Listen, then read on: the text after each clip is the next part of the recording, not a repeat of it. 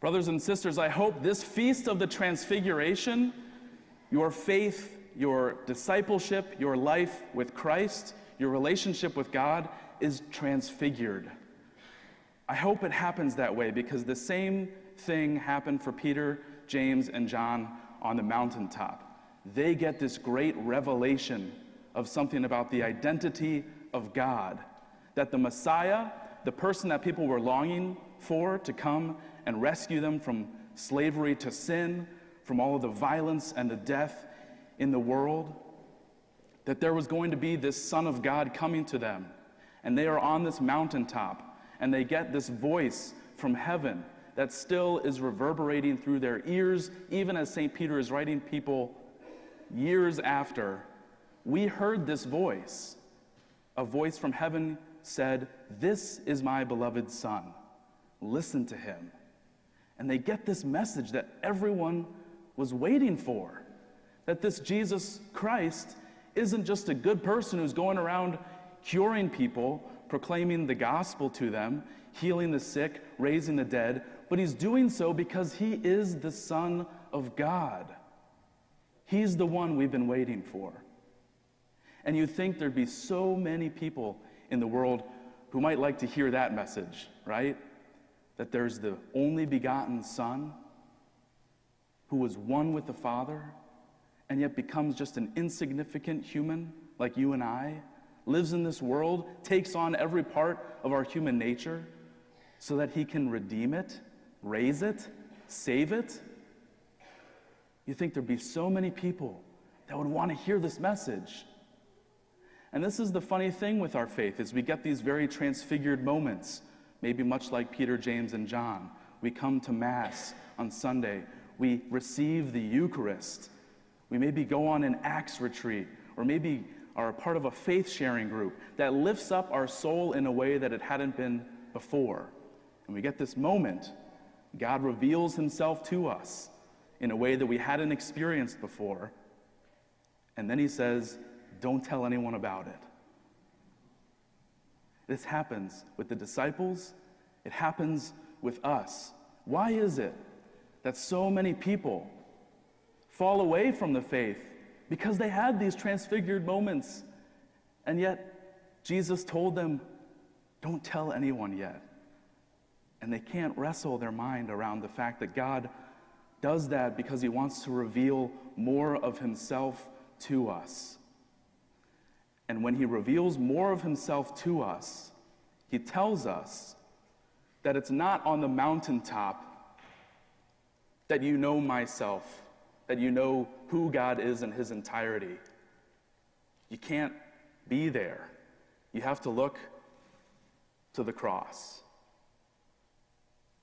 You have to look at the God who, in order to show people, to reveal to them the fullness of what it means to love and to be God, means that to be God means dying for others. And if you and I come to the Eucharist to receive Jesus in his body and blood and to be one with him, then brothers and sisters, that's a call to us to transfigure our hearts, our minds, our very souls and lives so that we do what God does. We die for the sake of our enemies, for those in our families, for the nosy coworker, the pesky family member who we just can't seem to handle, or you don't realize like what makes them tick and it kind of irritates you. To that person, God has died so as to save. Who are you and I if we receive Jesus Christ in his body and blood and we do not die for that same person? Friends, this is a God who does reveal himself on the mountaintop. And we have wonderful experiences of faith, and I hope that you do. But I hope that your faith is also not dependent on those moments that keep you then from realizing that the fullness of who the Son of God is not the dazzling white light shining on the mountain, but the dazzling light that shines when he's lifted high on the cross for all to see. That when he's lifted up here at the Mass and the priest says, do this in memory of me, you hear that reverberate in your ears. That he said, do this in memory of me, not do this and come to church so that you come away feeling like it's an hour well spent. That you come and you say, I offer you everything, Lord, because I actually can't offer the sacrifice that I wish in my life for my families, like you do every day. I can't sacrifice for my enemies because there's still division.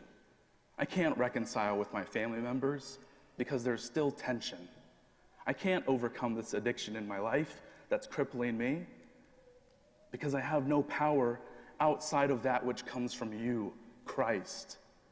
Friends, that's what it means to believe in the Transfiguration, the revelation of Jesus Christ as the Son of God, is that the sacrifice that we offer at the Mass, our own personal daily sacrifices, are not ours to make. We can only sacrifice Christ, who sacrificed himself. Do you see? We need Christ as the Son of God to rescue us and save us, and to make the sacrifice for us that we can't. That takes a whole lot of grace, but it's a message that I believe a lot of people need to hear, and they may never hear it if it doesn't come from you and I. If we never proclaim with our very lives the God that we believe, that reveals himself when he's called upon to die for others so that they might live and have life and have it abundantly.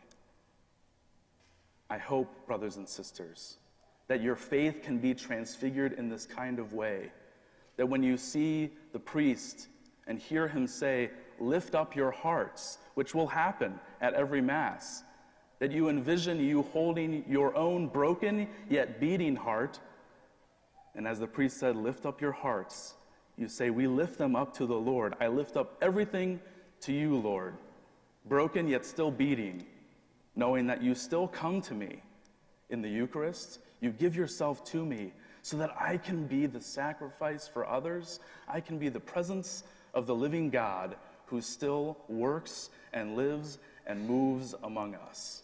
Amen? Brothers and sisters, this is our faith. This is the gospel. We're sent to the people who need to hear this message through our lives, in and with us, so that we can make the sacrifices for others through Christ, with Christ, and in Christ.